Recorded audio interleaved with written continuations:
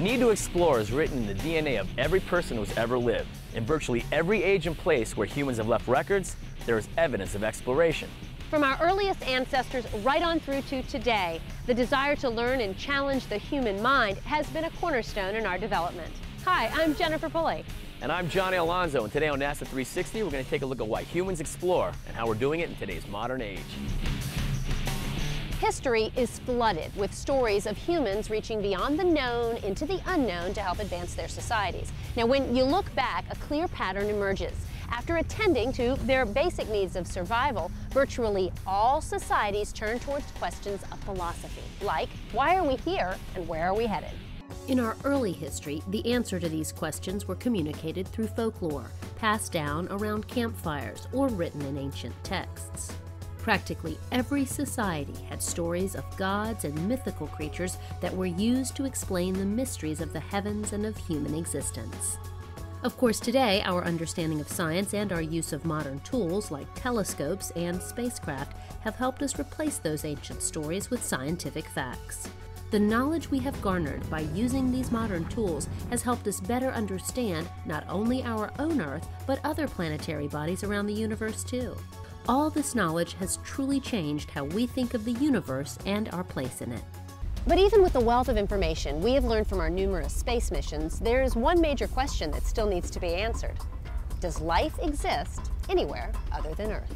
In recent years, NASA has sent missions around our solar system in an attempt to find that answer. Although the anecdotal evidence is strong that it does, there is still a need to look further and use smarter techniques to help us validate our findings. For that reason, future missions are being planned that will use state-of-the-art technology and robotic precursors to help answer some lingering mysteries, while also scouting the way for eventual human missions to come. To help me better understand what we are learning about our universe and where it may take us in the future, I spoke with NASA's Director of Planetary Science, Dr. Jim Green. Jim, let's start off with an easy question. Why do you think humans have a need to explore? Well, when you look back in history, the kind of answer is all about, well, we just need to explore, we need to see what's on the other side of the hill. Columbus, Magellan, you name it, Lewis and Clark. But for me, it's far different. In reality, it's all about discovering something that is so exciting that no other human on this planet has found out about before. It's all about discovery. Humans are going to leave low Earth orbit. It's in our nature, as we talked about earlier, to explore. So where are we going to go and what do we need to know before we go there? This whole field is not like Star Trek. It's not go where no man has gone before. Before we send humans anywhere, we're going to want to know everything about the environment that we can. And to do that, we need robotic instruments, robotic spacecraft. We need to be able to rove and understand, take samples, and determine whether those environments are safe or not, or how to survive in an alien world. Okay, Jim, here comes the loaded question. Do you think there is life outside of our solar system? The scientific facts seem to stack up in a positive direction concerning life may have existed outside the planet Earth. Now that is a really exciting proposition. And in terms of where we would go, we know now enough about the solar system to recognize there are several key objects that we need to investigate further to determine if life perhaps existed there or whether it exists there now. The first one is Mars. Mars is in a region we call the habitable zone. This is where liquid water in vapor form and in ice form could possibly exist on the surface of Mars. And water is such a critical element. So we've been following the water. The next place turns out to be Europa. Europa is a small moon. Actually, it's not that small. It's as big as our moon. But in the Jovian system, the Jupiter's gravity and the tug by the other satellites have allowed this moon to be heated on the inside. It has melted the ice that exists in the interior, and it has created an undercrust liquid ocean with more water on Europa than there is on the planet Earth. But we shouldn't leave out another object, Titan.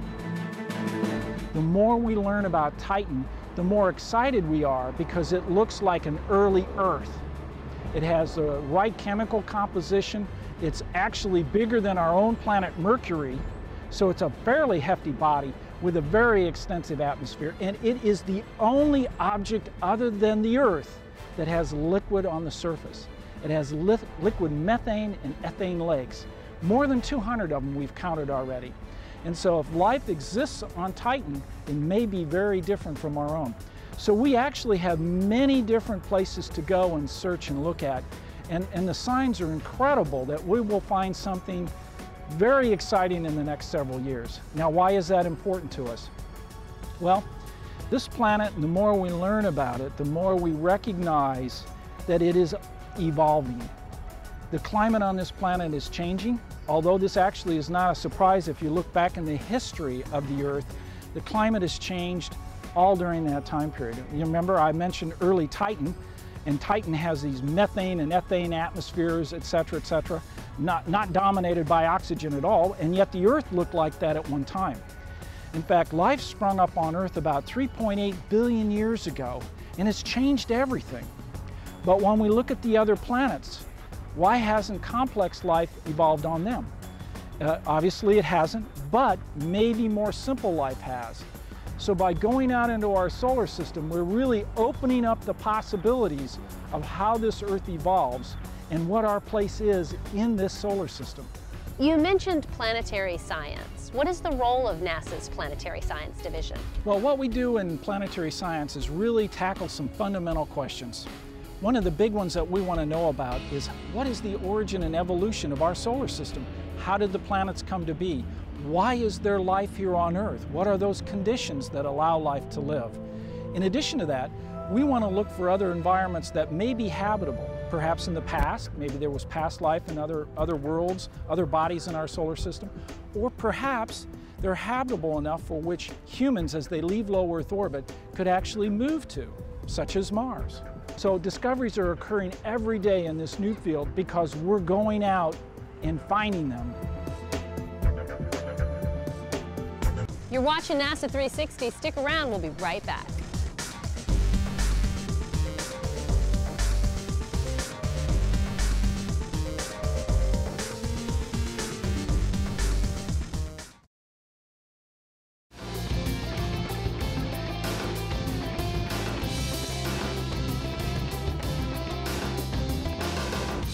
Okay, since the late 1950s, there's been a boom in knowledge about what lies out past Earth's horizon. Numerous missions have journeyed off of our planet to explore our neighboring planetary bodies. All of these missions have broadened our knowledge considerably, but there is still so much more to be learned. Today, there are many new missions being developed that will continue to help us understand our universe and increase our knowledge even more. One of these missions, called Juno, will conduct an in-depth study of Jupiter. To find out about the mission, Johnny met up with Dr. Scott Bolton at the Lockheed Martin High Bay facility outside of Denver, Colorado. Because the craft is being assembled in a clean room, they both had to go through a little extra scrubbing before they could start the interview. Well, right behind me is the Juno spacecraft. Juno's the next mission to go to Jupiter. We launch in August of 2011. And Juno's a really large spacecraft, partly because it's just solar powered, and we're going all the way out to Jupiter, so that's like 25 times less light than we have here at Earth.